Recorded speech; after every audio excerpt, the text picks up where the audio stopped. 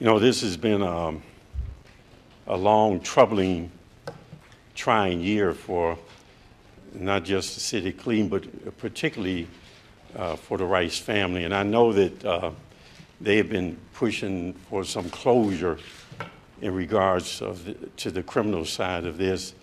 But with this closure, know that the deep pain they must feel, even with the closure.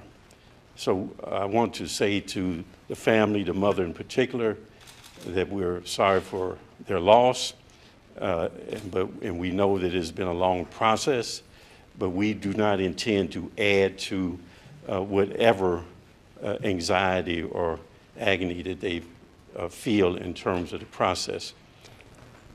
We are going to reconvene our Critical Incident Review Committee. That committee will look at this incident from start to finish.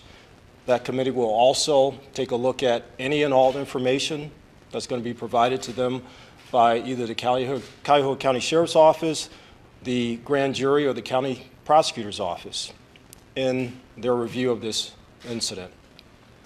Once that's completed, the results of that review will be forwarded to my office, at which time I'll take a look at that, and then we will conclude this process.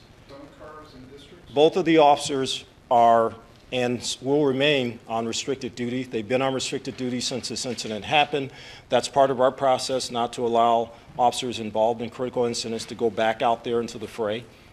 They will remain on restricted duty until we complete the administrative process.